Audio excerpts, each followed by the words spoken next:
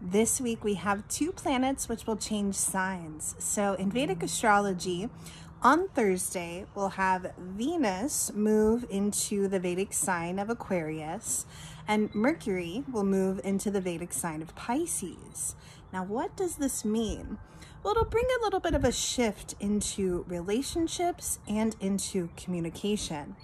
So Venus in Aquarius brings that energy of Venus into the realm of thinking outside of the box. This means that you can be a little more spontaneous with your relationships. Just make sure that you're staying tuned into your heart as well, because Aquarius a lot of times gets stuck in the mind and the thought realm. So remember to feel and express yourself from the heart. Now, when Mercury moves into the Vedic sign of Pisces on Thursday as well, it'll shift into a space where Mercury has a hard time trying to find logic.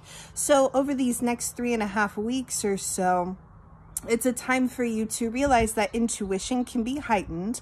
It's not a time to overly analyze or try to figure things out.